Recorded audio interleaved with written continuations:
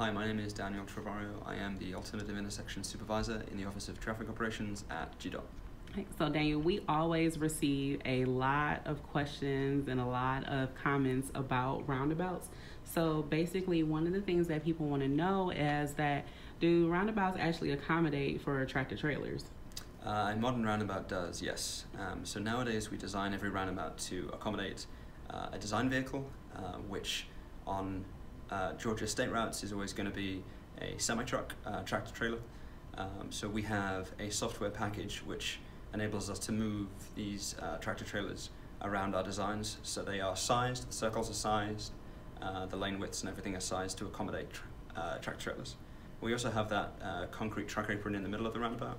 That's there specifically for tractors to overtrack, trailers to overtrack, sorry. So the curb face on that is a little bit more mountable, so that the truck drivers don't have to mount the outside curb, they can go over the truck apron on the inside. Okay. So a lot of people feel like some of our roundabouts are too small. Is there like a particular way that you all look at it? Like, okay, we're going to make this one larger than the other one, or what is actually the process with that?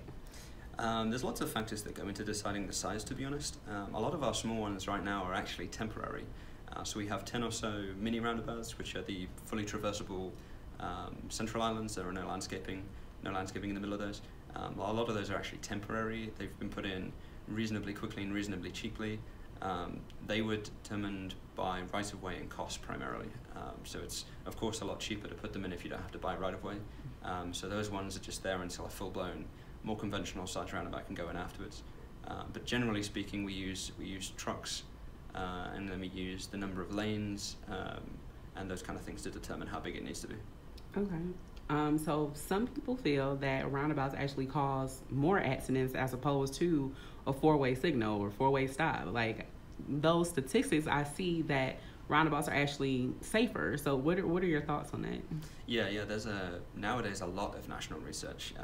There's always research going on all the time, but roundabouts have been around in the US for quite some time now, so we do have quite a library of research projects across a lot of different states that show that. They show a significant reduction in crashes, specifically severe crashes, so they're the ones that result in injuries and fatalities.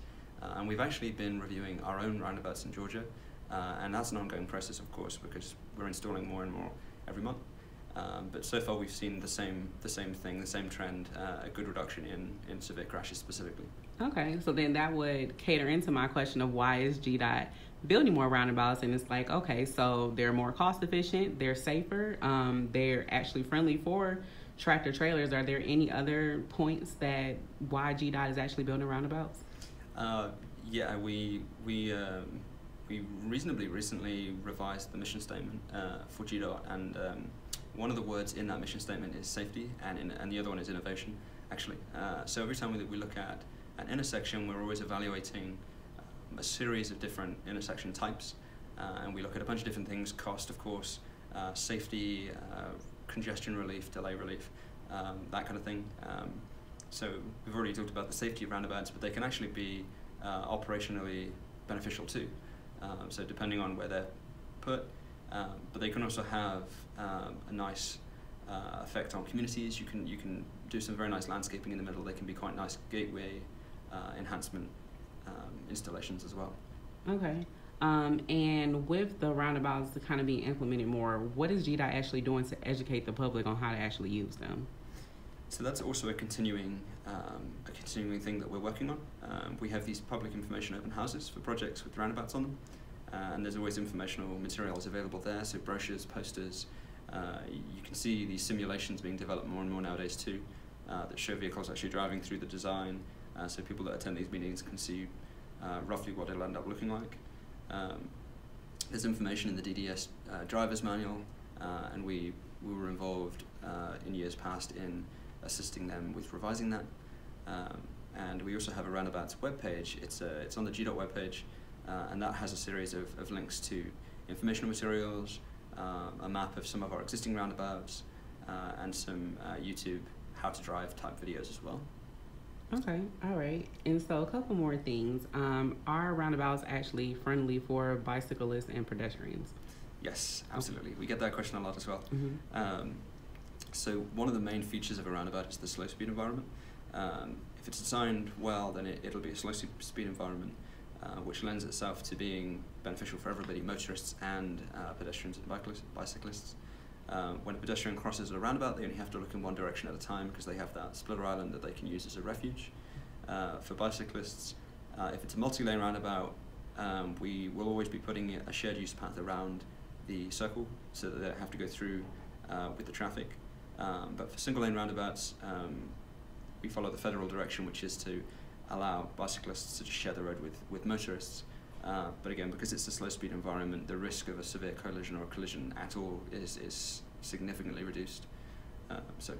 Okay, so last question is, what are like some good tips to give motorists or whoever that actually uses a roundabout? Do you have any good tips of how to navigate it?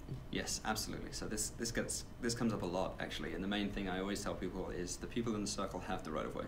That is pretty much the main operating rule for a roundabout. So if you're approaching a roundabout, always look left, always check to see if someone's in the circle, and if it looks like they're going to come in front of you, always yield to them. They have the right of way.